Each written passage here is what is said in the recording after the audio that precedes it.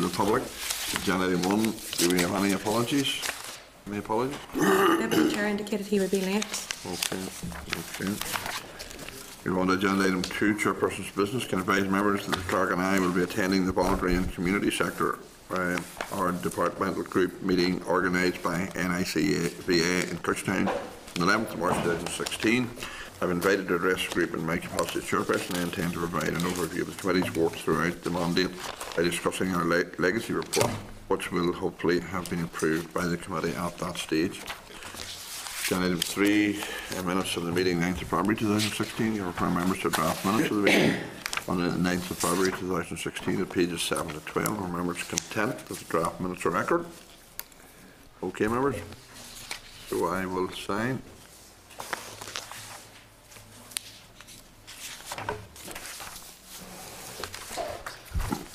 Move on to agenda item 4, Mallet Rising.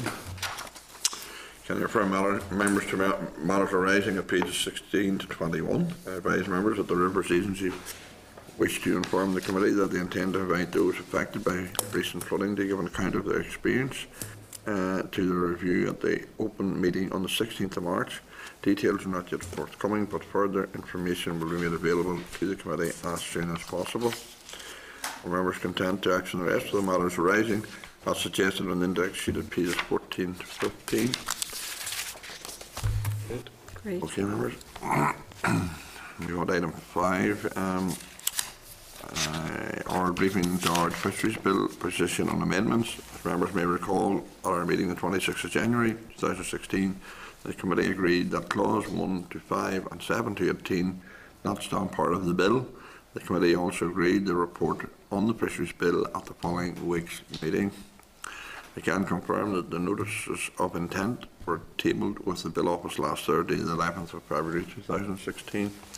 Can I refer members to papers provided by the Department at pages 23 to 26? This correspondence indicates that the Minister has tabled the amendments. The current notice of amendments is showing the notices of intent that clauses 5 and 7 to 18 not stand part of the bill, in both the name of the committee and the Minister. The Minister has also tabled 3 draft amendments to clause 6. Can I advise members that these 3 amendments are technical in nature?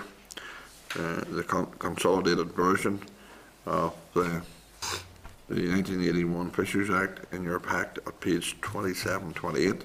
The draft technical amendments are showing in blue on page 28.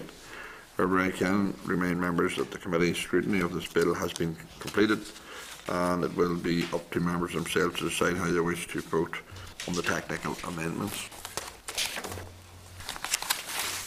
The Lord Official is available in the public gallery and can come to the table if any member has any questions. Does any member have any questions on the amendments? Oh.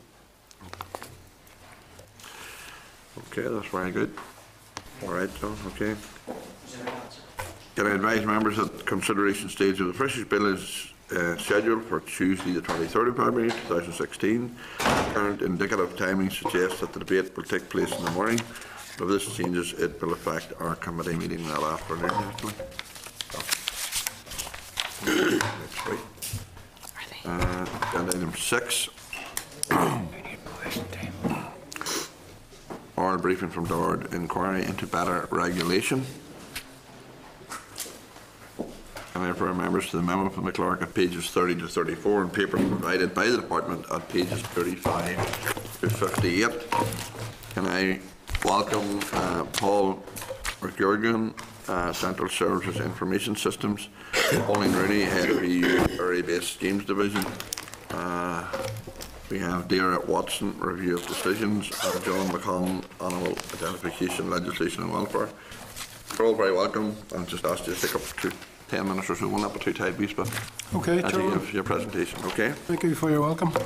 In conducting an inquiry into better regulation, the committee has asked for clarification on a number of issues related to DORD's approach to reducing the regulatory burden on the farming community, and in particular the recommendations concerned with the Agri-Food Better Regulation and Simplification Review. In addition, the committee had posed a number of questions to the department on 2 research papers presented by your researcher. One was about cross-compliance and inspection processes, and the second was in relation to Lord's review of decisions and appeals procedures. We've provided the committee with a detailed written brief addressing each of these areas, and I'm joined this afternoon by Pauline Rooney, who's Head of EU Area-Based Schemes, Dara Watson, Service Delivery, and Joan McConnell from Animal Policy, and we'd be happy to address any further questions you may have. Perhaps by way of introduction to our discussion, I could make one or two general points. I'm sure you will agree that efficient and effective regulation is essential to support business growth, but is equally important also to protect our citizens and the environment. A well-regulated industry is vital in underpinning trade, and increasingly is a strength that the Northern Ireland agri-food industry is exploiting in securing new market export opportunities. I would want, however, to make it clear that the Department does not set out to make things difficult for farmers. We take our responsibility seriously and have no interest in gold plating. If there are areas where we can relax the rules, we will. We use regulatory impact assessments as a key tool to ensure the principles of good regulation are applied. There is a proportionate effort applied to regulatory impact assessments, including economic appraisals, estimating the costs and benefits of options. I am aware, however, that the committee has concerns that there isn't currently external scrutiny of these assessments. The Deputy Minister, on behalf of the Executive, commissioned a review of business red tape, which published its report in November 2015. There are 6 main recommendations contained within the report, including appointment of an independent better regulation champion and appointment of an independent scrutiny committee to provide opinion on departmental regulatory impact assessments. The response to the recommendations and associated action plan has now been drawn up and will be presented to the Executive for consideration and agreement. Since the completion of DARD's Better Regulation Action Plan in 2013, we have continued to make progress on reducing the administrative burden on farmers. Most notable is the achievement of official brucellosis-free status. Animal disease control was identified as the most burdensome area for farmers in the initial Lord DOE Better Regulation Review, and securing of OBF status allows relaxation of controls, leading to savings in compliance costs for the primary production sector of approximately £7 million per annum, as well as £8 million savings for the taxpayer. The second example of progress relates to livestock identification, registration and movement, which was identified as the second most burdensome area for farmers. An amendment to the EU regulation has entered force, allowing for electronic identification of cattle, or EID. The amendment to the regulation allows the keeper to decide on a voluntary basis to make use of a derogation from keeping an on-farm holding register subject to certain conditions. This means keepers no longer have to maintain an on-farm herd book to record births, deaths, movements of cattle, and can opt to rely on APIS instead. Another recommendation in the Better Regulation report was to complete 80% of land eligibility inspections by remote sensing using satellite imagery rather than on-farm inspections. During 2015, DARD completed 86% of basic farm payment inspections using remote sensing, saving time for farmers. Challenges, however, remain. CAP reform illustrates some of the difficulties in further reducing the administrative burden on farmers. The Commission's proposals and regulatory framework are very complex to begin with when compared to the single farm payment system. Some progress was made in simplifying these, and we welcome recent announcements on further simplification. However, we still see an increase in administration, which is disappointing, and the challenge is to keep this to a minimum. But we are hopeful the Better Regulation Programme, known as REFIT, which is committed to making EU law lighter, simpler and less costly, will in the future deliver benefits to citizens and businesses. We will relax the rules wherever we can, and the Minister has given a clear commitment to examine any specific areas of excessive administration burden which are brought to our attention, and we have a few examples of this recently, as the committee will be aware. Finally, it is clear that further rollout of enhanced digital services with appropriate support offers significant potential for farmers in reducing the burden of compliance and increasing ease of access to simplified procedures. There are very real gains to be made by farmers who are willing to make the shift to online services. The forms can be pre-populated with information that we already hold. Data can be validated for submission, and human errors such as omissions can be instantly picked up, so there will be less subsequent amendment and less cause for appeals, penalties and disallowances. And we are actively working towards the establishment of a digital support team at CAFRE that will provide assistance to farmers in making the switch to digital. In conclusion, Mr Chairman, I hope that has given the committee some insight into the better regulation and simplification agenda within the department. I'd like to reassure the committee that the Minister and the department continue to see better regulation and the simplification of service delivery as strategically important, and we welcome the committee's support and scrutiny in ensuring that is embedded in our policy and delivery work in the future. Okay, thank you very much for your presentation. I noted that you said that the department had no interest in gold plating. Surely one clear example of gold plating was the single tagging issue, where the department, after 2 years of very stringent measures, this committee put some pressure on, and you did look at other areas of the United Kingdom, and you did accept that. We appreciate that you did accept that what you had put in place was erroneous, and many of our eyes was totally discriminatory, actually. You can understand the perception that your department does gold plate things when we see that happening. On some occasions, I think that could be a perception, yes. It's not an intention to set out to gold plate anything. There's an interpretation of the regulations, and in that particular situation, then we did address that. Yeah. I mean, I have talked to the committee before about this, and yes, the threshold that was in, it was set in good faith by the people that were involved with it. I mean, they looked at what the guidance said was needed, and there were various words in it, and I can't remember what those words are off the top of my head. But that it was an interpretation, because at that stage we actually did look, as we always do, to see what the other regions around us were doing, to try and gauge where we might go on it. But we have a responsibility to make sure that we don't end up with disalliance, and it's a balance. It's a balance, and yes, the balance was skewed in a stricter place than it should have been, and we have rectified that. Yeah, and I think full marks for doing that. You know, but we felt, and many felt that when one looked at it, it certainly didn't stack up. So I mean, we appreciate that. Moving on to a review of decisions, the procedure. As you know, we've been concerned about the length of time that it can take for someone to get their appeal heard. And it would appear that all other jurisdictions do have some sort of a target or several standards for appeals. We have asked you to look at this, and you appear to be making a tentative step in putting targets for responding to applicants and targets for turnaround time on appeal cases. However, you've not committed to definite targets as yet. Can you explain why not, and when we might expect to see such targets? Yes, well, certainly I can say from the stage 2 point of view, we're very well aware that setting targets has a very positive effect for the farmers, and certainly for our staff in terms of motivation as well. We are looking to other jurisdictions to see the specific targets that they have set. In fact, there's a meeting with the Welsh and the English jurisdictions next week, where we're going to take some of the recommendations that your report has actually indicated, and we're going to discuss the impacts of those, how they've arrived at the targets they've set.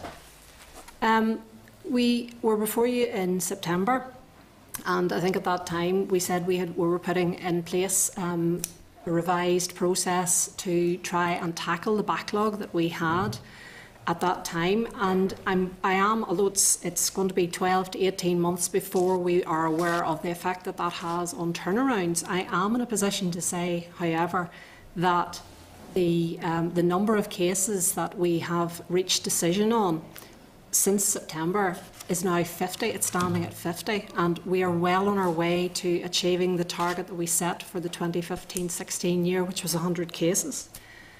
So that's a significant improvement, which is evidenced by the processes the revised processes that we've put in place. So we are certainly considering it, and we intend to put revise our processes even further. I mean, we are continuously improving what we do, and any ideas or suggestions that we can take from wherever to improve the efficiency of our process, we will do. Okay. Have you any idea, percentage-wise, with England, Scotland, Wales and Northern Ireland,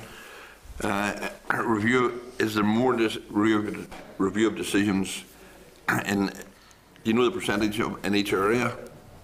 Or any idea, have we a higher percentage or not than other regions of appeals per percentage of our claims?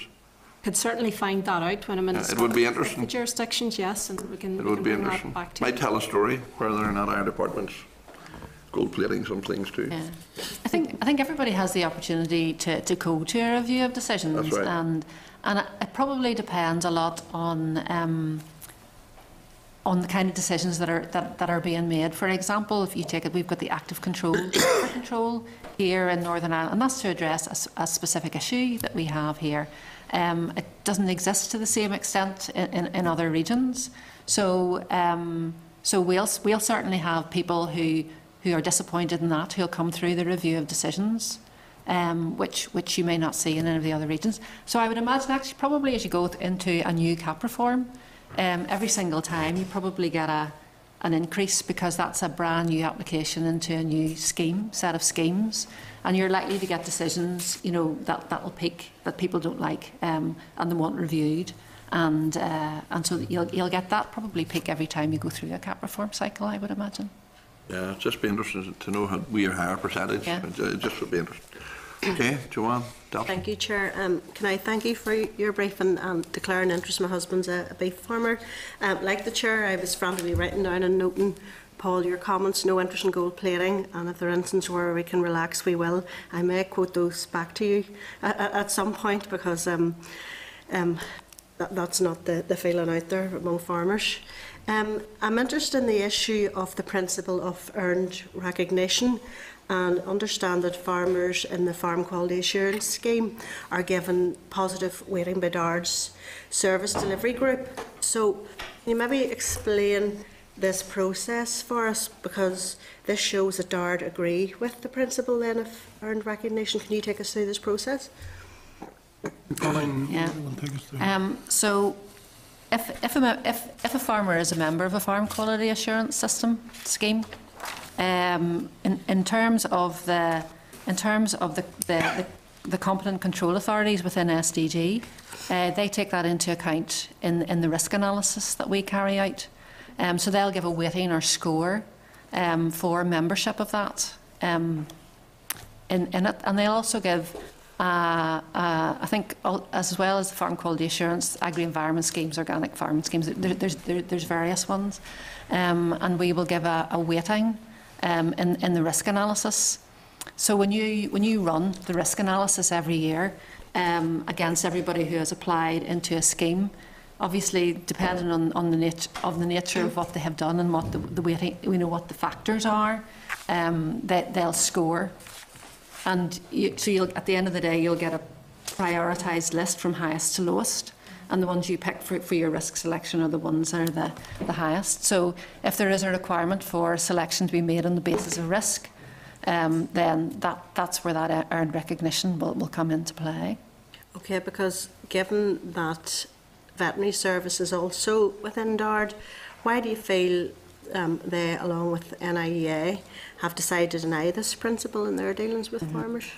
Well, I suppose they in themselves are a competent control authority, and so take responsibility for the inspections that they carry out. They're accountable for them.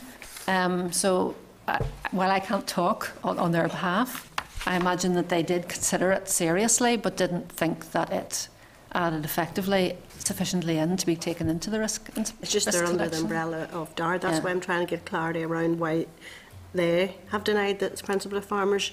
Would you not agree then that as we look at to better regulation, that when farmers jump through hoops and receive recognition from one government agency for doing so, this should be, where possible, extended to others? Would you not agree that's a fair point? I think where it's possible, but I think you do have to consider what, the relevance and probably the relevance to what you're actually inspecting.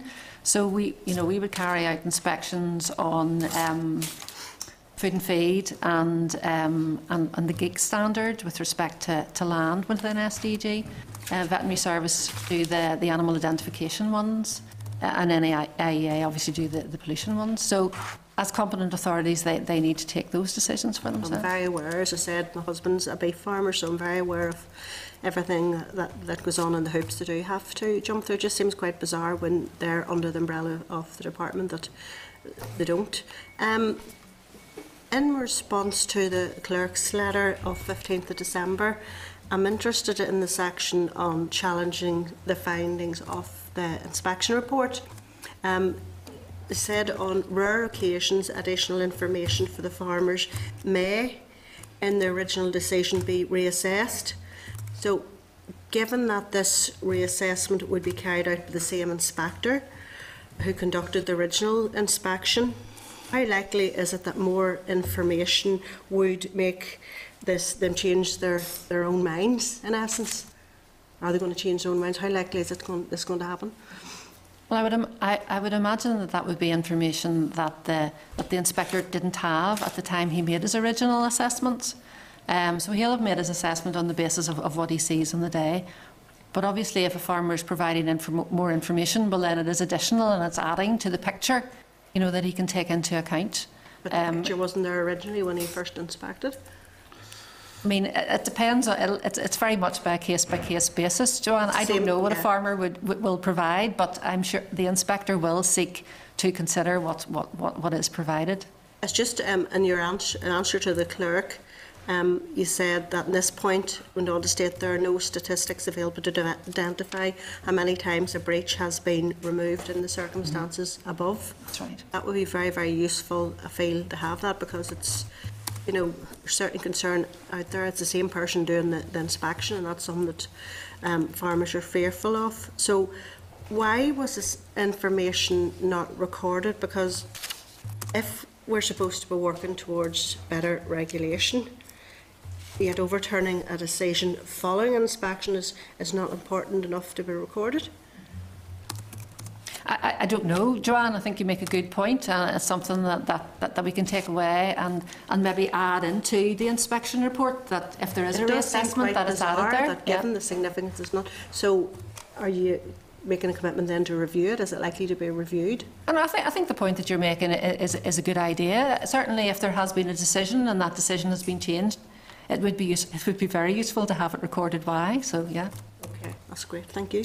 Okay, thank you. Chair, could I just make a point on the earned recognition? There is a review of inspections that's ongoing at the moment, and that's one of the principles that they are actively looking at, earned recognition. I know Veterinary Service and NIEA don't currently use it, but it's one of the criteria that has been looked at. So it's currently been reviewed? Okay, it does just seem sensible to farmers. Okay, that's great. Thanks for clarifying that. Okay.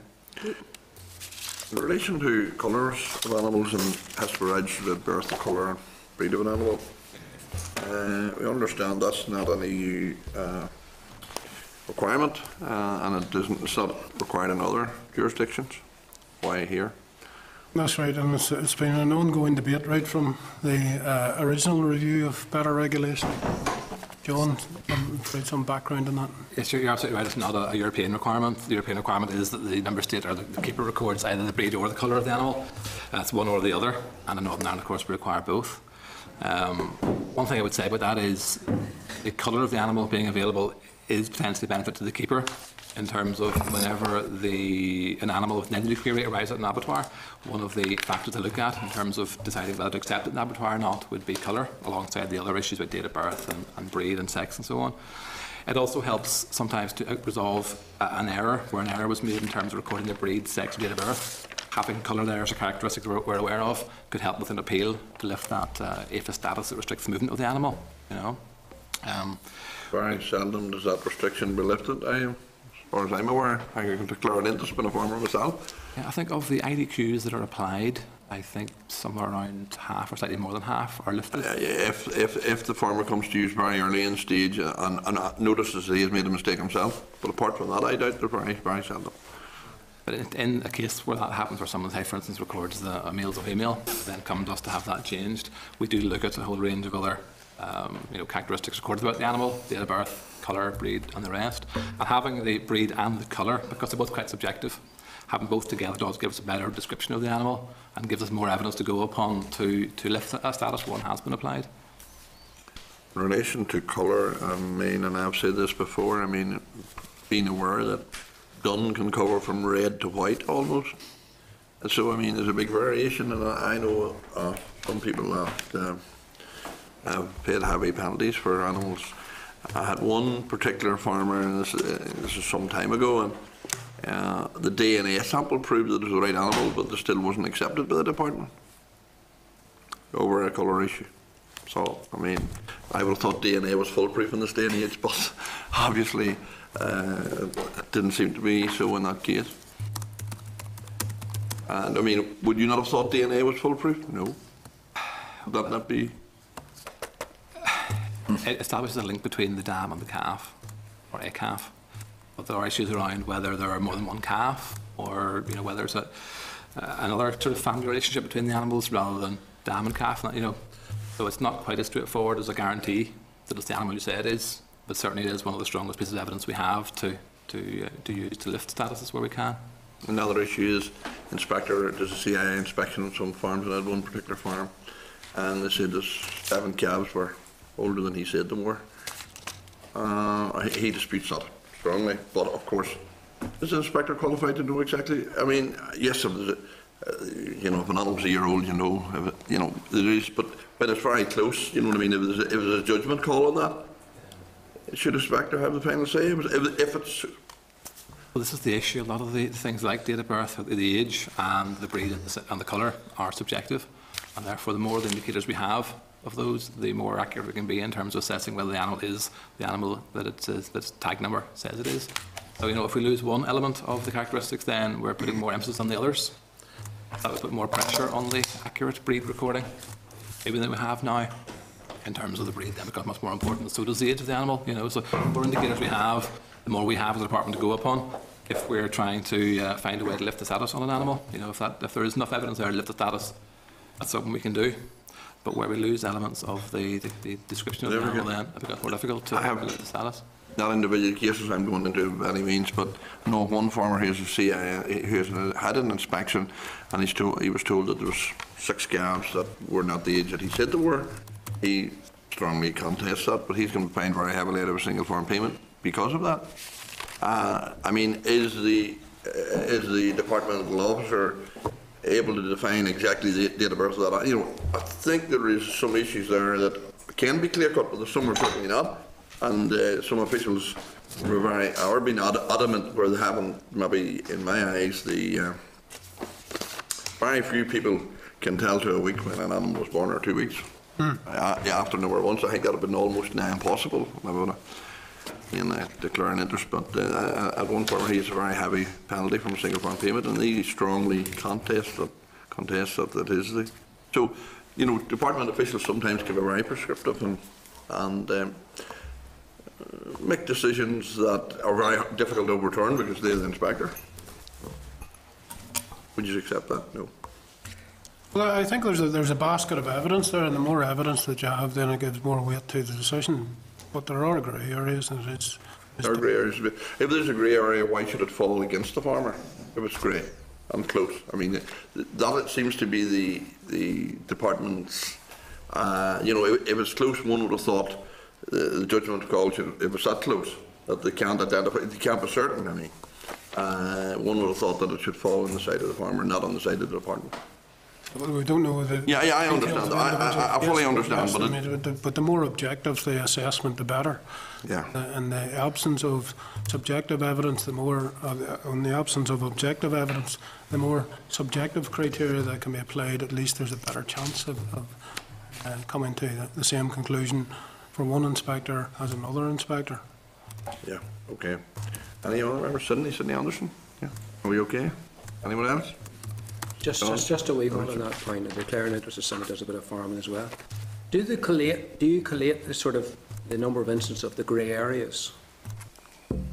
No, I'm thinking, at the end of the year when you review practice and so on, do you look at those grey areas to say maybe we need a bit more discretion there? Not that I'm aware of, unless John. Now, we do know the number of restriction statuses that are lifted each year, so we know the number that are resolved, but we wouldn't know how many were, considered those sort of grey areas. We just know the ones that were able to be resolved. Okay, thank you. Okay. Thank you very much again. Okay. Thank you. Okay. Thank you.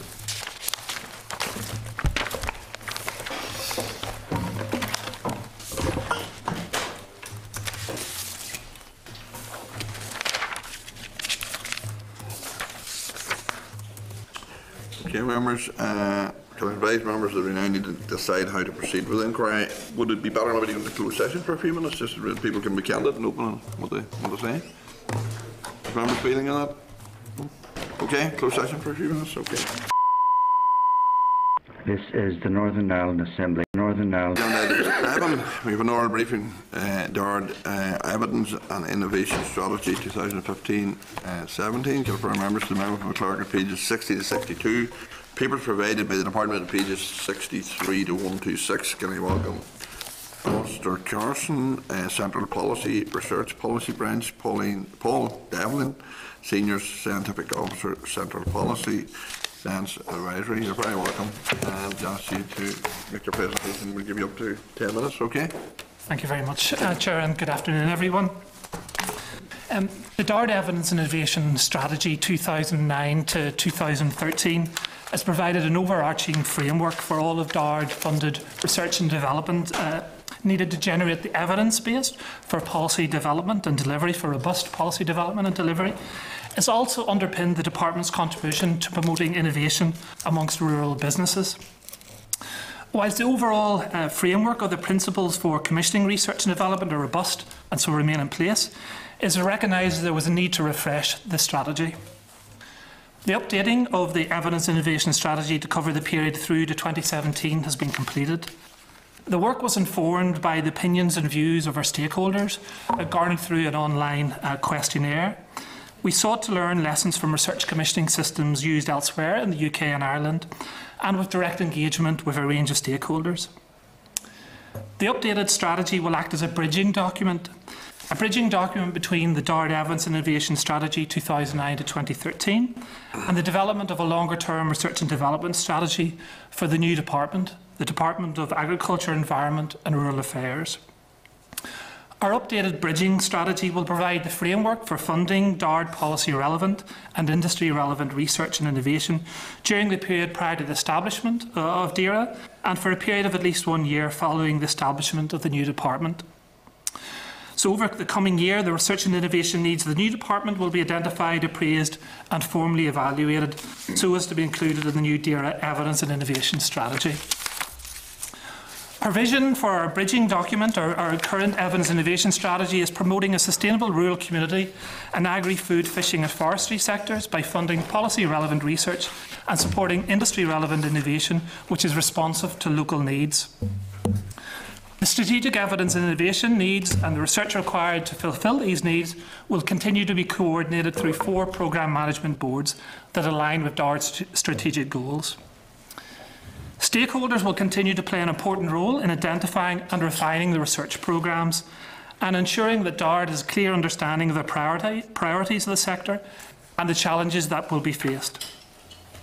In particular, in moving forward, emphasis will be placed on ensuring close linkages with the Agri-Food Strategy Board and giving due consideration to the Executive's response to the recommendations of the Going for Growth report. We're also seeking to build stronger linkages between our research agenda and the Rural Development Programme, utilising research to assess the effectiveness of the programme and to inform policy. A key message from the analysis underpinning the new RDP is the role that enhanced skills and knowledge levels can play in ensuring sustainable development of the agri-food sector. Consequently, we will look to harness knowledge transfer mechanisms funded through the RDP to ensure that the latest findings from our research activities are fed through to end users. And likewise, to ensure that information from end users comes back to help set the research agenda in a strategic manner. Collaboration and partnership are recurring themes in the new strategy as we look to build strong linkages with research funders across the UK and Ireland and with international partners. It's recognised that multidisciplinary research teams and organisations are required to address the increasingly complex issues that the agri-food sector is facing. Through such collaboration, we will seek to maximise the research capacity that is available from our investments in research to best meet our evidence and innovation needs. If I could briefly turn to our research commissioning itself and the four main research channels through which we fund R&D. I'll highlight some of the main features. First, looking at the DARD-funded, the DARD-directed AFBI research programme. Whilst our bridging strategy sets out a framework for research, the detailed evidence and innovation activities will continue to be coordinated through 4 programme management boards, which, as I said, align broadly with DARD's strategic priorities. One of the major roles and responsibilities of each of these programme management boards is to review, to identify and prioritise investment in evidence gathering or innovation support activity. As I've already detailed, evidence and innovation needs are identified by policy branches are informed by both informal and formal engagement with stakeholders. This forms the basis of the annual research programme commissioning document. The 2016-17 version of the document will be uploaded to the DARD website in the coming days, with research proposals due to be submitted to DARD by the 8th of April. In 2015, we commissioned 28 new research projects from the DARD-directed AFBI Research and Development Programme, covering a range of evidence needs and a range of means of supporting innovation through research. As mentioned previously, during 2016, PMBs, our Programme Management Boards, will engage closely with the Agri-Food Strategy Board in taking forward the concept of working groups for the ENI programme, based on the Agri-Food Strategy Board's subgroups for the ENI programme. These groups will be augmented with relevant researchers and other stakeholders as appropriate. These stakeholder working groups, these are the groups that will be based on the subgroups of the Agri-Food Strategy Board, will focus on the innovation needs of the agri-food sector and the wider rural community to help meet the targets within the Going for Growth report. Particular emphasis will be given to the development of longer-term programmes of research in selected areas with linkages to evidence-based projects as appropriate. The wider implications of the creation of the new department will also be considered. It's anticipated that these working groups will take place, meetings will take place between March and June of this year, with a stakeholder conference to follow. The framework for the stakeholder engagement is agreed in principle by the Agri-Food Strategy Board and the UFU. Just a brief update on our postgraduate scheme. You'll be aware from previous briefings that DARD awards up to 12 new PhD studentships per year. Research proposals must be aligned to priority research areas to support the strategic objectives of the department. But PhD studentships have the dual benefit of developing the research capability in the agri-food sector, whilst also helping to develop leaders for the future. Applications for the current scheme close at 5 p.m. this afternoon. In terms of the Research Challenge Fund, this represents the industry-led competitive research funding, which aims to encourage industry and public sector research establishments to collaborate on innovative, high-quality, pre-commercial research and development. Taking that theme of collaboration further to our new programme of collaborative research, we have long-standing co-funding relationships with industry levy boards, such as AgriSearch, which has helped us to resource the developments of on-farm research programmes, for example. Building on this, a key focus of our updated evidence innovation strategy is collaboration with other regions and countries to effectively expand both the research capacity that is available to the industry here and the range of the research that we can afford to fund. In this regard, DARD has entered into agreement with the Department of Food, Agriculture and Marine in Dublin to co-fund selected projects involving NI partners within the recently launched DAFM competitive research call. Supporting this research call, we feel, demonstrates a progressive opportunity for commissioning research and will help promote collaboration between research organisations in Ireland, both north and south. A similar collaborative approach is being taken following an extension of the US-Ireland Research and Development Partnership, which is now to include agriculture. In this collaboration, to be launched later this year, DARD will fund research organisations from the north in successful collaborative projects involving research partners in the south and also in the US. Collaborative funding opportunities with the UK Research Councils and other GB funding bodies are also being explored. These collaborative research programmes, importantly, are also aimed at helping to establish partnerships amongst research organisations on which Horizon 2020 proposals can be developed. And just a word on Horizon 2020 to finish. You'll be aware of Horizon 2020, the EU's competitive funding programme. Horizon 2020 is an emphasis on excellent science and industry leadership and tackling societal challenges. The goal is to ensure that Europe produces world-class science and removes barriers to innovation. DARD has funded one of the 15 members of the Northern Ireland Contact Point Network. The Contact Point Network and the Agri-Food Contact, based in Athby, but with a region-wide remit, has responsibilities for supporting applications to agri-food. Horizon 2020 funding for agri-food under Societal Challenge 2 to date amounts to €1.3 million for projects with call deadlines up to May last year. Additional funding for the agri-food area has been drawn down for other parts of Horizon 2020, notably from Marie Curie programme. In looking forward in Horizon 2020, the significant budget expected to support the calls and topics in the final period of Horizon 2020 is most welcome and will provide further opportunities for continuing the development of research collaborations with Ireland and with other regions. So in drawing to a close, I hope I've given you a feel for how the Evans Innovation Strategy, updated for 2015-2017, provides an overarching framework for research and development to underpin evidence-based policy and delivery and to promote innovation in agri-food, farming, forestry and other rural businesses. Thanks for your attention, Chair. Thank you very much for your presentation. On Chapter 9 of your document, it talks about the delivery of the strategy. It makes reference to financial constraints and targeting funding. Well, how much money do you anticipate that DARD will spend across the period of the strategy between 2015-17? It varies across the different research programmes. The bridging document introduces the new collaborative research programmes themselves. This is, for example, the US-Ireland Research and Development Partnership that we talked about and co-funding the DAFM Competitive Research Call. Also for the collaborative funding within the Research Challenge Fund. In this, successful projects have partners in each of the jurisdictions. So, for example, in the DAFM Competitive Research Call, we fund the Northern Ireland partner in research projects that involve organisations north and south.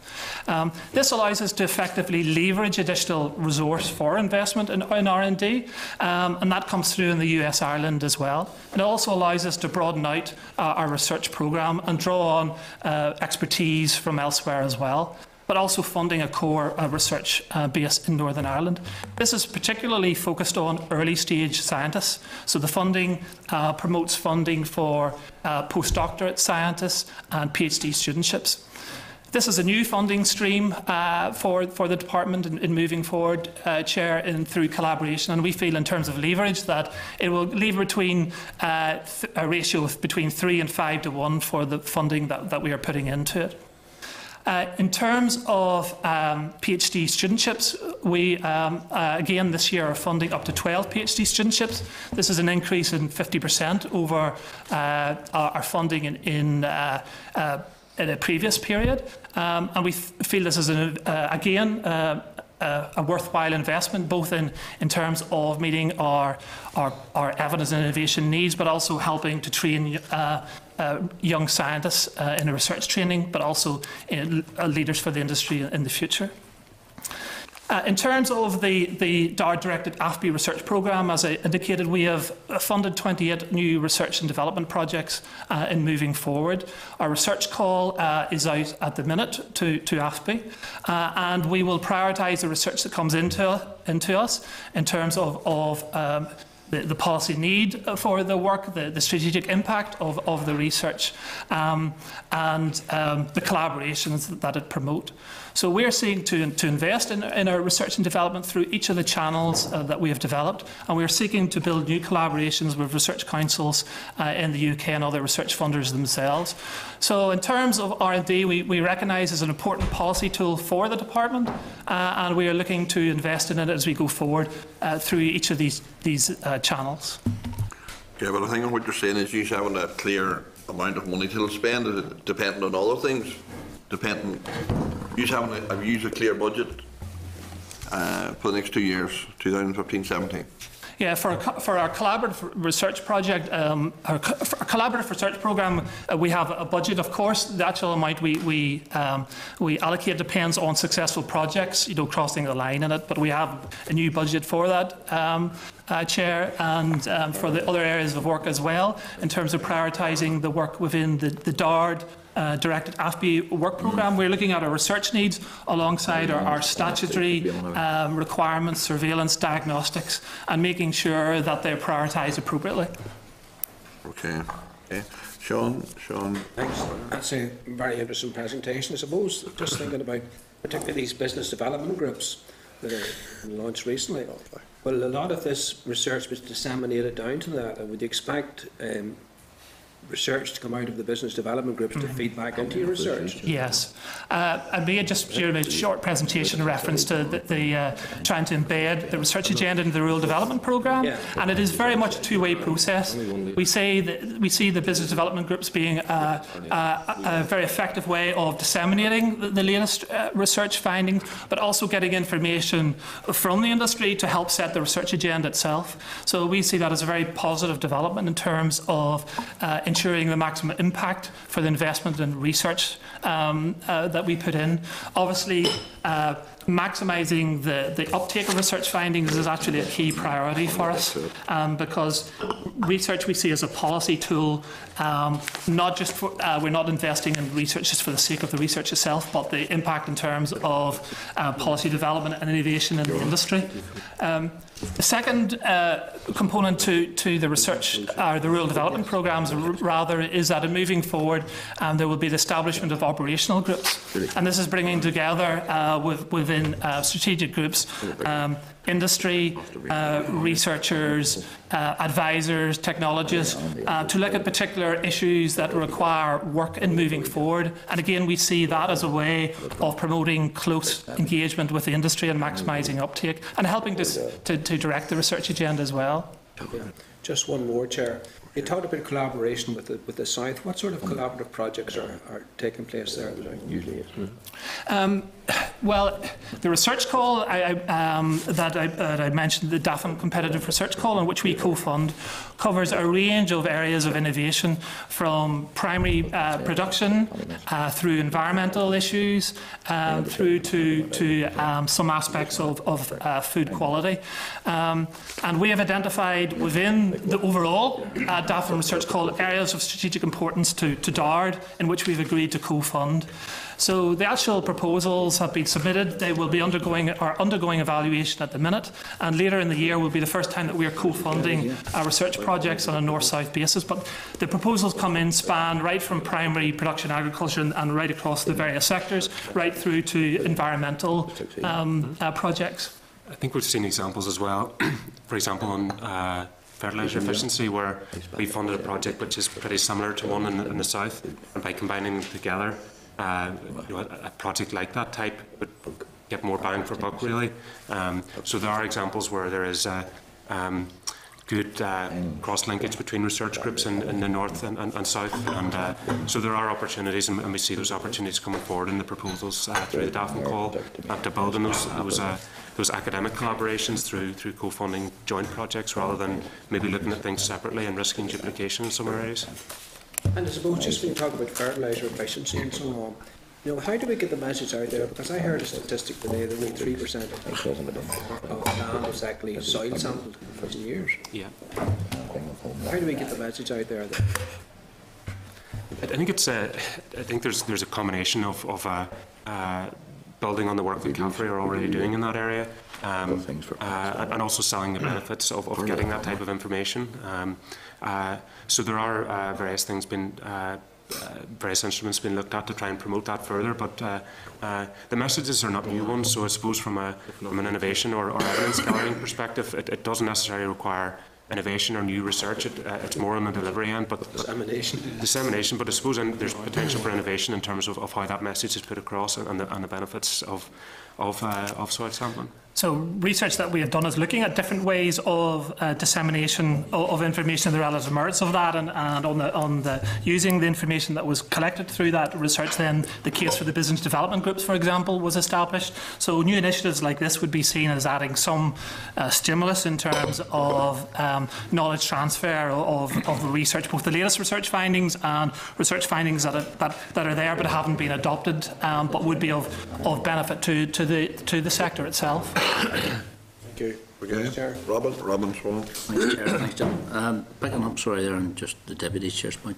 744 of your paper, which is sustainable manure and nutrient management, and then moving on to 751, which is novel and innovative approaches to manure and nutrient management. What steps are you taking, especially in regards to poultry waste? I suppose it's you'll maybe be well aware, Robin, of the work that's been undertaken, I suppose, on the sustainable utilisation of poultry litter project, and how that began with the SBRI project. And I suppose it's a good example of where Daddy and Dard worked together on a specific competition to allow promotion or to allow a number of ideas to come forward. So it was a good example of funding short-term projects which allowed small businesses and startups to come forward with ideas, and that's developed over a period of time to try and look at innovative solutions, and particularly for poultry litter, which I suppose is a difficult one to manage because of its nature. Our soils tend to be high in phosphorus, so the routes that other countries would use to utilise poultry litter are not open to farmers here. So I suppose in terms of the research and innovation, it was a slightly different from your traditional research project in that we funded 13 separate small projects, and of those a number of stronger ones came forward which promoted anaerobic digestion as a solution or enhanced anaerobic digestion, and through supporting those we're seeing solutions come forward. So what's the next step, I suppose, of those 13 projects that are out there? What stages are each of those 13 at? That was the SBRI, so the first phase. That led on to the Supple project, which looked at ways to support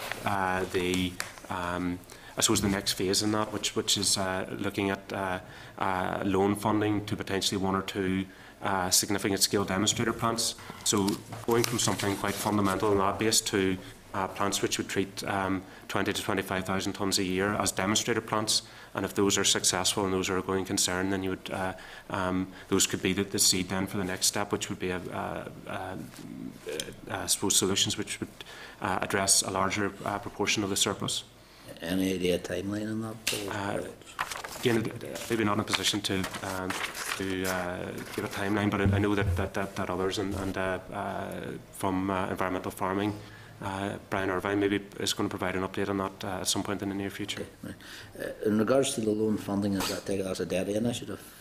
Well, I think it's a joint Daddy Dard initiative. I think with the Strategic Investment Board also involved. Specifically for poultry litter? Yeah. Thank you, Jim. Okay. One more? Any other members? Yeah, Edwin? Obviously one of the big areas that we have in terms of research requirement is in relation to soil analysis, and not just phosphates but nitrates. Obviously Lough Neagh was designated some time ago as a nitrate zone, by the fact that it's more of a phosphate problem and has a nitrate one. So when are we going to get the quality science that will allow us to properly utilise the resources that we'll have in terms of nutrients, because having nutrients is a good thing, because it will reduce the amount of money that you spend on artificial fertilisers. And I don't think that we are in a situation at this point in Northern Ireland where nutrients are being properly utilised at this stage. Maybe, Paul, I'll make a couple of comments and then you can add to them. Well, first of all, the area of soils and sustainable soil nutrients has been a key area for the commissioning of research. So in the research call that we have just issued for AFBI, the DART-directed AFBI programme, two areas of interest are in the management of soil nutrients for sustainable grass-based dairy production in Northern Ireland, and in terms of Lough Neagh, quantification of phosphorus release from sediments in Lough Neagh. So we see very much science and the importance of science and information directing really our agri-food sector and our land use strategy, which is being developed by a group led by John Gilliland, being the overall knowledge base on which the future strategy will be developed. We're commissioning some research where there are evidence gaps to help that work develop and progress. So I suppose to answer your question in terms of harnessing the information that we've got already, I think the development of the agri-food land use management strategy will be a key strategy in terms of ensuring that our overall strategy in moving forward for both a sustainable agri-food sector, but also enhancing the environment will be driven. And if there are evidence and gaps that need to be addressed and taking forward, we are responsible for commissioning those. And in our most recent document, there are two areas which we are seeking to address. Yeah, I think maybe, Paul, just it's also worth mentioning that some of these impacts in terms of changes in agricultural practice have long-term implications. So, for example, in the Lough Neagh issue in terms of release of nutrients from sediments is an area of particular interest. Yeah, I suppose there are maybe two drivers. The Commission and the need, with the Nitrates Action Plan derogation and the need to build evidence for that. We know that the status of Lough Neagh is something they've got a close eye on, and there isn't a quick fix for that, but I suppose it is a case of having evidence to show them that you're making best efforts to achieve improvements there, and part of that we would hope will be, a part of that evidence will be through an evidence and innovation project which looks at the underpinning processes within Lough Neagh. So there's a very detailed and integrated project which we would hope to see come forward. I suppose the other aspect of it, to agree with your point, is that when it comes to nutrients, there's great potential in soil as well, which maybe isn't been fully realised in terms of the yields of grass. So I know that CAFRE have a number of programmes in terms of encouraging farmers to adopt better practices of nutrient management, and the ultimate goal is maybe to increase grass production. So that's there are activities going on there, both I suppose in terms of the research and innovation end and on the extension end through CAFRE. Are we seeing less eutrophication of the lough? It's I suppose without going into great detail, it's the science almost indicates that you have a sediment level within there. So even if there is no runoff into Lough Neagh, and that sediment could, the redissolution of that sediment can maintain the phosphorus levels in there. It's quite a difficult thing, I suppose, to put across to the Commission unless you have detailed evidence to show that. But there's a complicated process in there which would, I suppose, indicate that it will be hard to reduce the phosphorus levels in Lough Neagh, even if you were to reduce the level of runoff into Lough Neagh. It's to do with the fact that the sediments, there's a lot of phosphorus in there in a partially soluble form. How long will that take off actually dissolving if you weren't getting I think enough into that? that's a question that's been asked in the research that we're commissioning, to look at the timescales to meet the nutrient and biological targets, because, as Paul was saying, of the release and the rate of release of those nutrients are issues that we're trying to get hard data on. Are we looking at years, or are we looking at decades, or even longer? We're looking at decades, I suppose, but I think what we're hoping is that the improvement over a period of time, you can show that your farm practice improves, you can show that you're making incremental improvements, but between nitrous action plan irrigation periods, you're unlikely to see a huge change, or that's just because of the nature of the biological and chemical processes in there. It's not a quick fix, or a quick fix isn't possible. And is the removal of sand from the loch actually helpful in terms of reducing the phosphorus in it? It's maybe a difficult thing to determine, really. It may not have any impact at all, but there wouldn't be, to my knowledge, there isn't evidence around that. But it's a complicated chemical and biological process, which obviously that's in the bed. It is, yeah. You know, I'm just asking the question: is it capable of absorbing phosphorus, which then, dissolves at a later point, and therefore, if you're removing sand from the bed of the loch, is that potentially taking the phosphorus out of it? Is that an environmental advantage? I don't know. I'm only posing a question because I know there's a big debate about that at the minute. It may be something that this project helps elaborate on, but I suppose we have an evidence need in that area, and that dynamic equilibrium of the sediments within Loch Ness is something we hope to gather evidence on. You mentioned anaerobic digestion there, and essentially, what goes into a digester, does that not come out of it again? You're taking the gas off it, but in terms of the nitrates and phosphates and so forth, if you're putting chicken manure, for example, in there, is the material, the digestate, is it not going to be extremely high in nitrates? We're in the form, Paul, of what's coming out, and I'll comment just on the nutrient availability. I suppose in terms of phosphorus, yes, what goes in comes out. It isn't necessarily the case for nitrogen. It is possible to remove some of the nitrogen with certain pre-treatment processes. But with standard AD, it's the case that the nitrogen that goes in and the phosphorus that goes in comes out. But as Alistair maybe explained, the availability of that nitrogen changes. Could declare interest in that I supply a digester, but nonetheless. The availability of the nitrogen is improved for plants. So in real terms, the fertiliser value of the nitrogen component of the digestate is higher than the original slurry itself. Of course, then the form of the slurry in terms of many of these systems have separation involved, with the fibre and liquid fractions helping in storage. Okay. Thank you. Okay. In relation to water quality, I understood there was some improvements in water quality in Loch Ness. Is that not the case? I think in terms of the longer term trends, there certainly was an increase in water quality in the early from 2008, 2009 on. I suppose that we want to see those trends continuing, and there maybe is some evidence of those improvements plateauing out. So I don't think we can be complacent on that front, but it's a complicated thing, I suppose, in terms of the processes which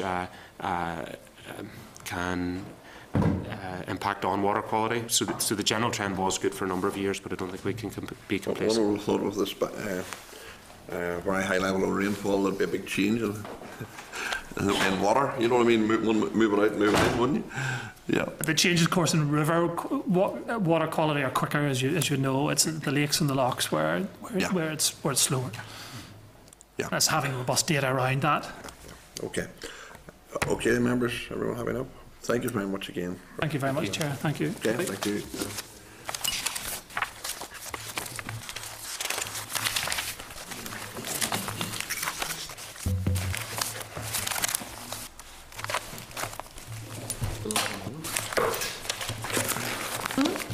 They should be. Yeah, they are. Members, we'll move on to agenda item 8, oral briefings and Dart support for areas of natural constraint, designation of areas of natural constraint and a review of coupled support options. Refer members to the memo from the clerk at pages 128 to 130 and papers provided by the department at pages 131 to 236. Can I welcome along Norman Fullerton, Chief Agricultural Economist, Central Policy, Rosemary Agnew, Central Policy Development Branch, Mark McLean, Principal Agricultural Economist, Central Policy Development Branch. You're very welcome. And we'll give you up to 10 minutes to make a presentation and you can ask some questions. Thank you. Thank you very much, Mr. Chairman. So yes, 3 consultations that were being launched today. And you'll have copies of those documents. So first one is options for future support for areas of natural constraint. The committee is aware that we have an areas of natural constraint scheme operating for 2 years under the RDP. That's for claims in 2016 and 2017. So programmed in for 2 years only. So this consultation then really fulfills a ministerial commitment to review the arrangements beyond the 2016 claim year. I'm seeking views on potential future options for support in these areas. ANC support is an income support, so it needs to be examined in the context of the parallel Pillar 1 income support measures. They give a complete picture, and so that's what we've done within the consultation document. A total of 7 options are presented in the document. First one is do nothing.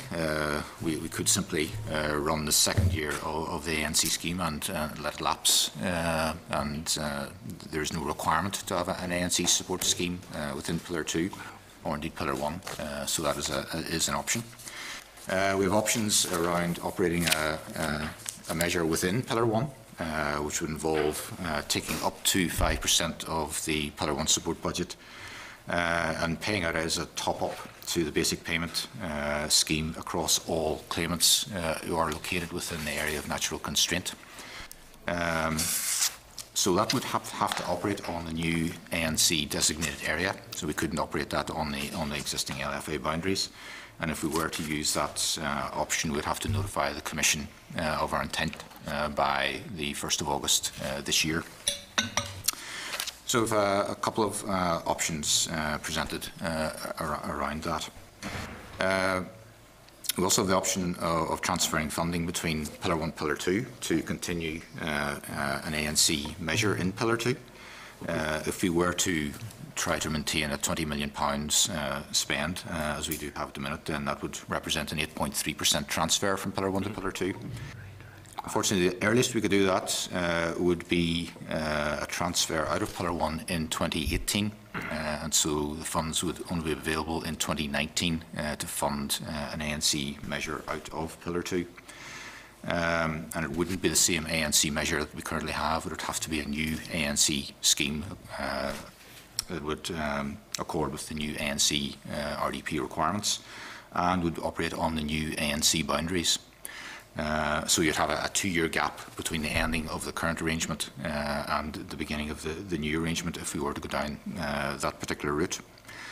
You could, of course, have a hybrid between the Pillar 1 and the Pillar 2 options to try and carry you through that gap. So it presented possibilities around that. And all of the possibilities described here are really about operating within the current funding available. So we're not bringing any new money to the table in any of these. So the final 2 options we've looked at involve bringing additional national monies to the table. Obviously that would require additional funding from the bloc against a very difficult public sector finances position. If we were to continue to operate an ANC scheme in Pillar 2 national monies, we could only continue for 1 further year on using the current scheme and the current boundary. And from 2018, it would be a new scheme and on the new boundary. So consultation is out on that, and we're seeking stakeholder views. Second issue then is on the designation of areas of natural constraint. This is linked obviously to options. We have to designate the new areas of natural constraint by no later than 1st of January 2018. But some of the options, if we were to use them, for example, Pillar 1 options, we'd have to bring that forward by a year. The process of designation is a two-stage process. First stage is biophysical characteristics, so it's the soil, climate, the interaction between the two, and slope. So that is the initial biophysical assessment of disadvantage. And then that is followed up by a second stage fine-tuning exercise, which is mandatory.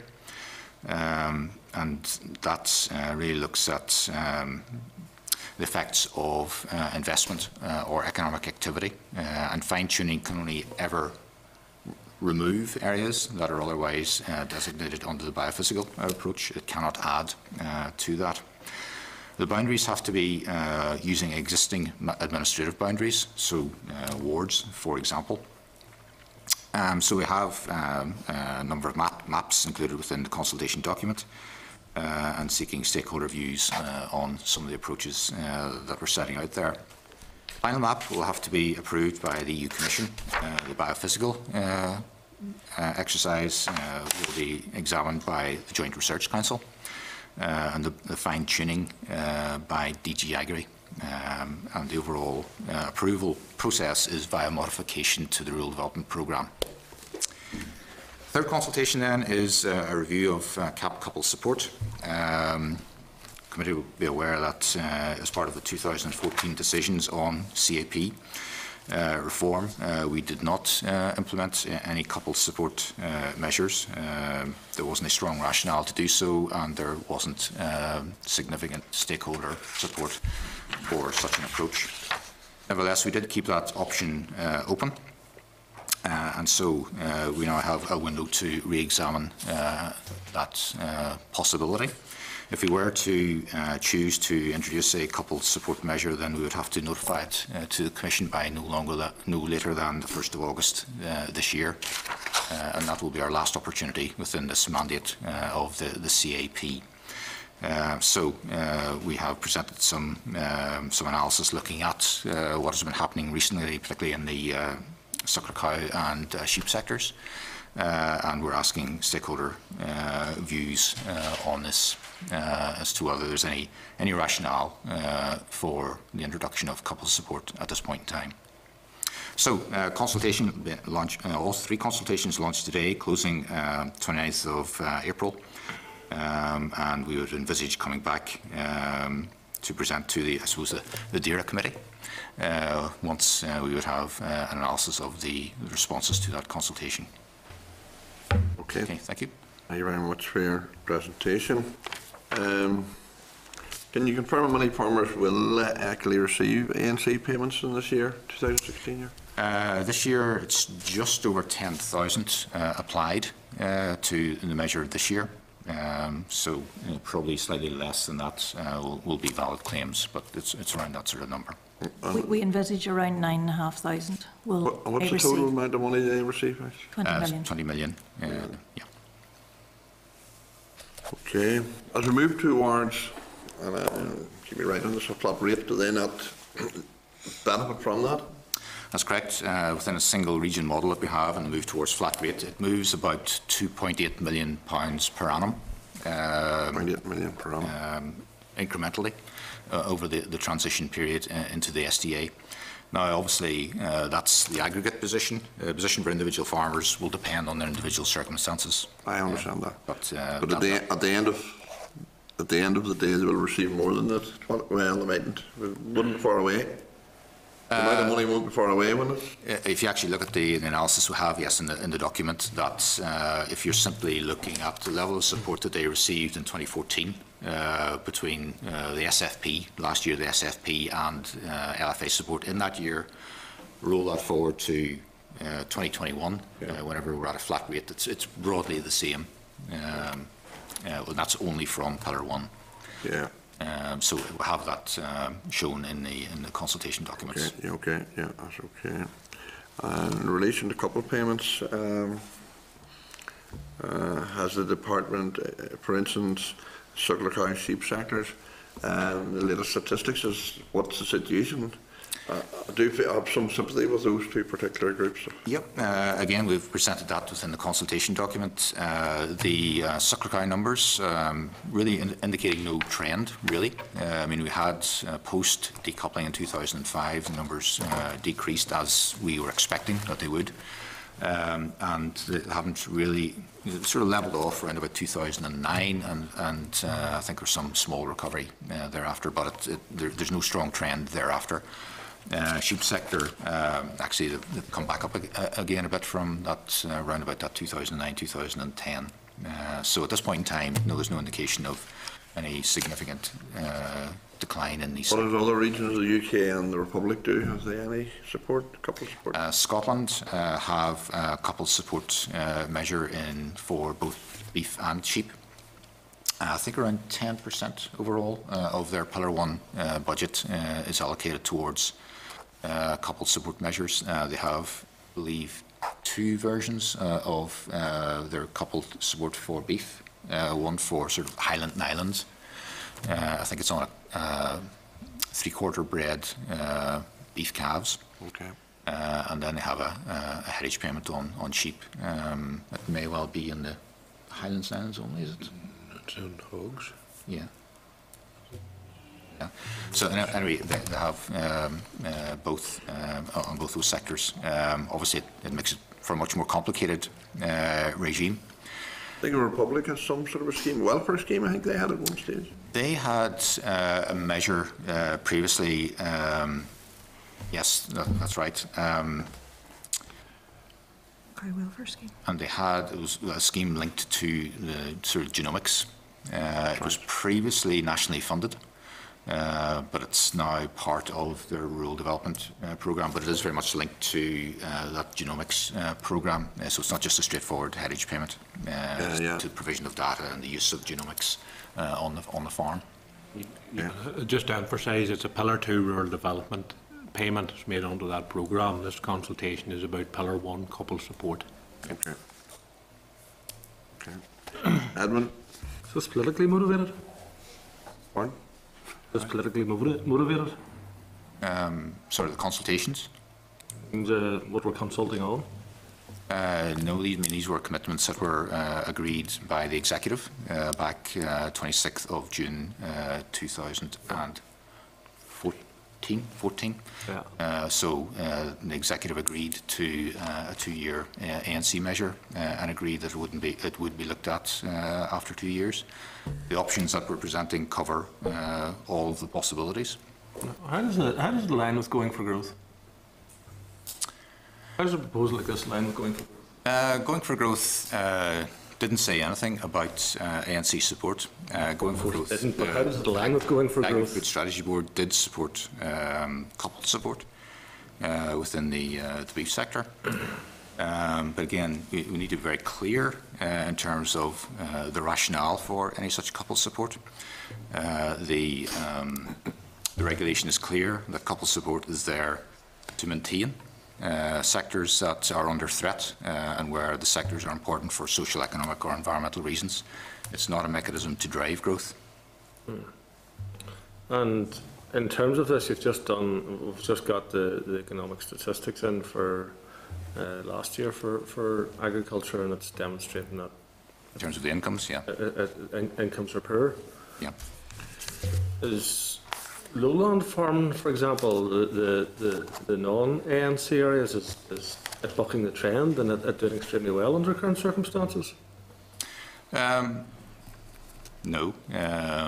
If you looked at the income figures, which by farm sector, so I recall dairy overall was down 78%. What's the base mainly were? Lowland cattle and sheep were not down by as much. We can certainly provide you with the figures. And hill farming or LFA farming sheep also suffered a decline, but not as much as dairying. Okay. Now, I would say, and come back to the earlier point about going for growth, ANC support and Pillar 1 support are income support measures. They're not production support measures. They're not linked to production, and they cannot be linked to production. Yeah. Well, you know, even from the answers you've just given me there, the agriculture that is facing the most stress is already losing out as a result of the decision to move from a production-based method of payment to a land-based method of payment. And now we're having a further proposal to enhance those who have large tracts of land, which is not as, obviously, not as valuable land in terms of its production quality, but nonetheless, those who are actually engaged in the extensive production, which is keeping the factories open, the meat plants and the dairy processing sectors and all of that there, they're the ones that's expected to take the hit if this consultation was accepted. The consultation provides all options. All options are on the table. But in terms of the nature of support, we moved away from production support in 2005, and we have been on area-based support since 2005. That doesn't mean it's right. The EU is pushing us towards that too. I just think it's a load of nonsense, to be honest. We have a growing population right across the world. We should be supporting efficient agriculture as opposed to, you know, throwing money. I know people who've bought hill farms just because they're going to get money for a rope. You know, I think, yes, certainly. It takes very little farming for it, but they're going to get very, very large payments. Whenever you have a 2,000-acre hill farm, for example, that's a huge payment for very little production. I think yet with people who are actually totally committed to farming, whose sons and daughters are totally committed to farming, who are coming home to do it, they're struggling to make ends meet, and you know, we'll have an expectation that we'll take more money away from that sector and give it to the people who actually aren't doing that much productive farming. Yeah, well, I think everybody can sign up to the idea of efficiency in production right across the system. Efficiency in production is fairly well independent of where you farm. You can have efficient hill farmers, you can have efficient lowland farmers, and I think it also we shouldn't fall into the idea of thinking that nothing much happens within the SDA. If you actually look within the consultation documents, I think we do quote figures for the extent of livestock production within those areas. For example, I think it's about 40% of our suckler cows are located within the SDA. A significant proportion of our sheep, even some of our dairy herds, are located within the SDA. So I don't think we want to get into a debate about you know, which is the more efficient or not efficient. Efficiency is around how you use the assets at your disposal.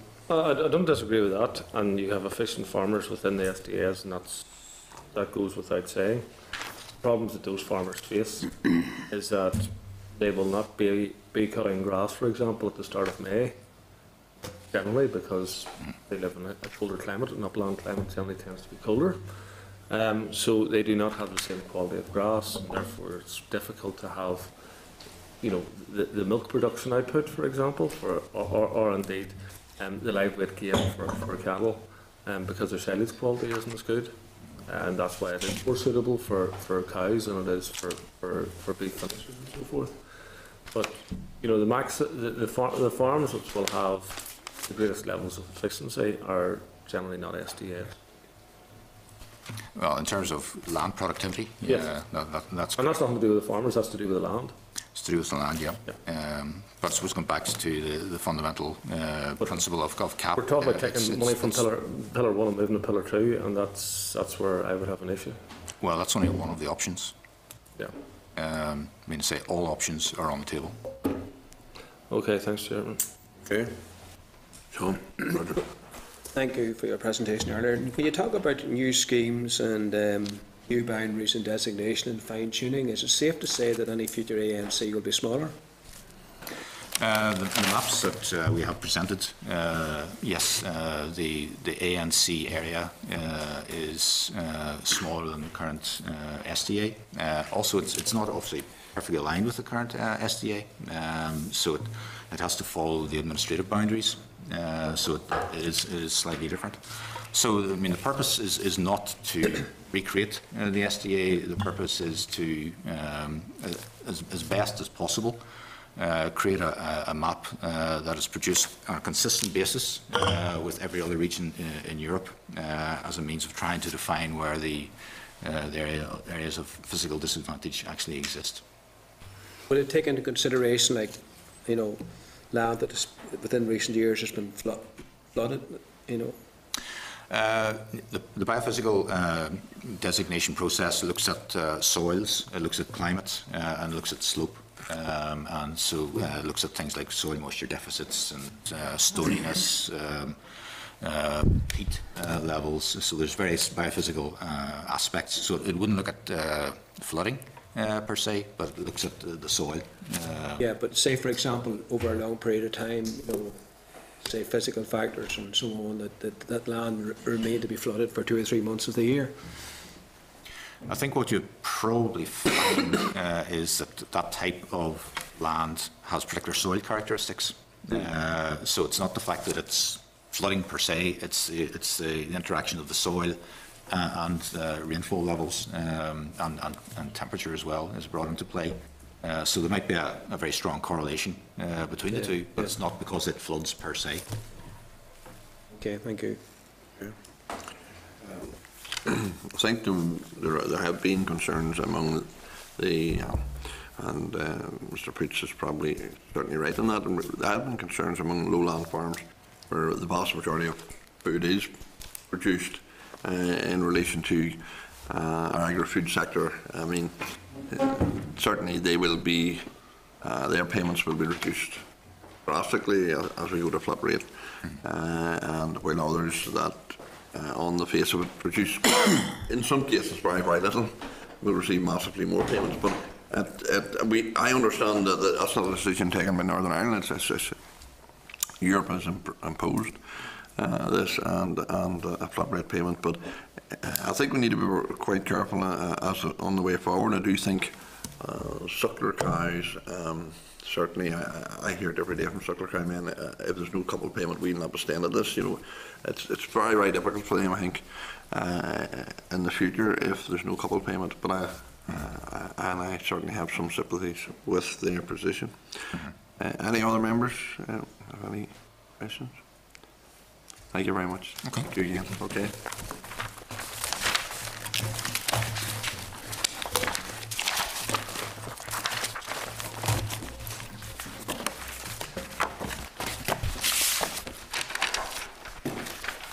Move on to agenda item 9 for written briefing from DARD at ASR 2015/15, the areas of natural constraint regulations in Northern Ireland 2016. And advise members that Rosemary Fullerton will remain in the public gallery to answer any questions. Okay? I knew, my fault. Oh, you knew, sorry. I have the wrong name wrote down, so I read out what I've got. I have the wrong name. Can't live it. And in the public gallery to answer any questions that members may have in relation to this on this agenda item. Can I refer members to the memo from the clerk at pages 238 to 239 and papers provided by the department, pages 240 to 52. Can I advise members that these regulations last came before the committee at ASL1 stage on the 12th of February 2016. The committee agreed that it was content with the merits of the policy and that it should move to the next legislative stage. Members may be aware that the Areas of Natural Constraint Scheme is designed to support those who farm in naturally disadvantaged areas in Northern Ireland. The ANC scheme succeeds the Less Favoured Areas Compensatory Alliance scheme, which operated under RDP 2007-2013. These regulations provide a domestic legal framework for the implementation of Article 31 of Regulation 1305/13 and the payment of an ANC alliance. They also set out the terms of eligibility for an ANC alliance and the rate that it is to be paid. No issues or concerns have been identified by the examiner of statutory rules. Can I seek comments from members?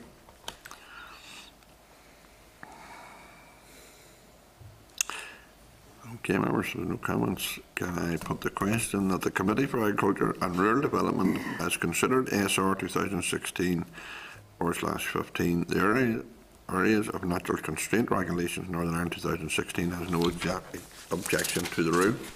Okay, member? And item 10, written briefing SL1 agriculture student fees amendment regulations. Can refer members to the memo from the clerk at pages 254 to 255 and papers provided by the department at pages 256 to 273. Can I advise members that these regulations propose the following increase in tuition fees for agriculture students. Annual basic tuition fee to be increased from £1,510 to £1,555, and the reduced tuition fee to be increased from £740 to £760. These increases of 2.98% and 2.7% by DARD mirror the legislative amounts set by the Department of Employment and Learning student fees. Amendment regulations Northern Ireland 2013, which also comes into operation on the 1st of September 2016. The committee has considered this issue for the last 4 years and agreed the annual fee increase for those years. The rule will be laid before the Assembly under the negative resolution procedure, and it is anticipated that it will come into operation on the 1st of September 2016. Can I see any comments from members? Can I seek agreement that the SL1 moves to the next legislative stage? Item 11, written briefing from DARD SR 2016/22, the Bovile Barrel Diarrhea Eradication Scheme Order, Northern Ireland 2016. And refer members to the memo from the clerk at pages 275 to 276 and papers provided by the department at pages 277 to 285. Can I advise members that these regulations last came before the committee at SL1 stage on the 8th of December 2015. The committee agreed that it was content with the merits of the policy and that it should move to the next legislative stage. The members may be aware these regulations introduce compulsory testing for bovine viral diarrhea, BVD, virus in newborn calves, including stillbirths and abortions.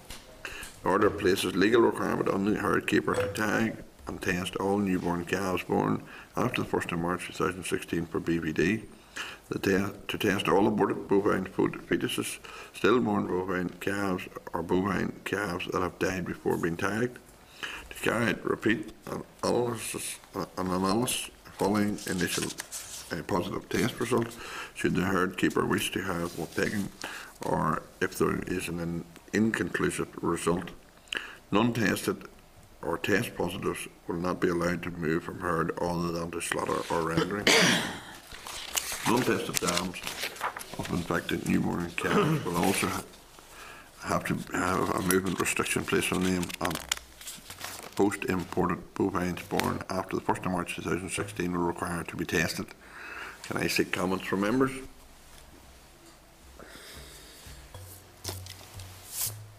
If content, I'll put the question. The Committee for Agriculture and Rural Development has considered the SR 2016/22 Bovine Viral Diarrhea Eradication Scheme Order Northern Ireland 2016, and subject to comment from the Examiner of Statutory Rules has no objections to the rule. Agreed. Item 12, correspondence. Can I refer members to the correspondence received at pages 289 to 336? Can I draw your attention to the correspondence from Mr. Murray at page 336? Mr. Murray is seeking a meeting with the committee over the matter he wishes to discuss as part of an ongoing judicial review. Committee staff have spoken to DARD staff, and the judge has not indicated when he might make a judgment in this matter. Therefore, as per Standing Order 73, this matter falls under the judice rule. The committee are therefore advised not to meet with Mr. Murray. Okay. Agreed. Okay. However, if there's any interest, I can seek a brief factual written update on the matter. Can I seek agreement to not? You've already agreed meet with Mr. Murray and to seek the factual update. At the end of the day, we have no. This is judicial with the judge, so we no matter what our view on this doesn't really matter. So there's no much point in meeting. What's their right? Grazing dispute. So, common land or land held in trust, one of those funny things. It's within the court's now, so I think. Who's my choice? No, we can't read it. There's none at all, because we, unless he withdraws us from court, we can't get involved in it. Yeah. And the court. Yeah. And the court. Yeah. Okay. Do we seek an factual update you're talking about? Is that from Mr. Murray, or do we bother? There's no interest in it, I wouldn't bother. I wouldn't bother, I'd like. Beyond our remit, I would say, yeah. Every time. Can I seek agreement to action the rest of the correspondences suggested on the index sheet of pages 287 to 288?